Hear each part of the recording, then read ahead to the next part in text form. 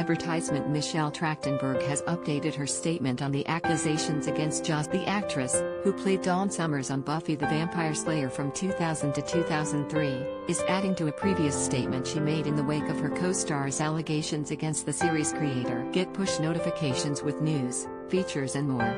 Follow and you'll get the latest updates on this topic in your browser notification. On Thursday, Trachtenberg, 35, said that there was a rule on the Buffy set that Whedon, 56, could not be alone with her after an unnamed incident. The last comment I will make on this was, there was a rule saying, Hess not allowed in a room alone with Michelle again. The Gossip Girl actress did not go into detail about what led to the alleged rule, or who enacted it. A rep for Whedon did not immediately respond to S' request for comment regarding Trachtenberg's statement she made. Trachtenberg's original post was a repost of star Sarah Michelle Gellar's statement, which said she did not want to be associated with Whedon and that she stands with all survivors of abuse and am proud of them for speaking out. Trachtenberg wrote in her caption, "Thank you at Sarah Gellar for saying this. I am brave enough now as a 35-year-old woman to repost this.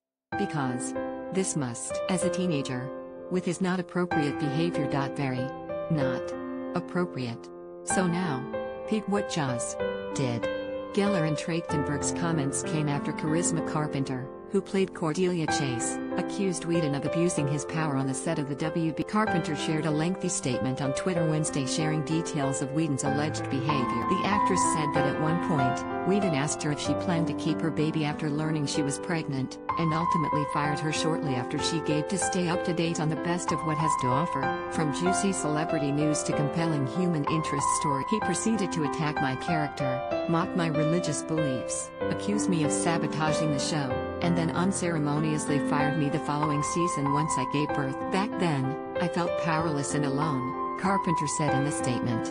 With no other option, I swallowed the mistreatment and carried on. Whedon was accused by actor Ray Fisher last year of being gross, abusive, unprofessional, and completely unacceptable while they worked together on Justice League in 2017. An internal investigation by Warner Media followed Fisher's claims, which Carpenter participated. When the investigation concluded in December 2020, the company said that remedial action has been taken. In a response to Carpenter's allegations Wednesday, Fisher called the actress one of the bravest. I am forever grateful for her courage and for her lending her voice to the Justice League investigation, he said on Twitter. Read her truth.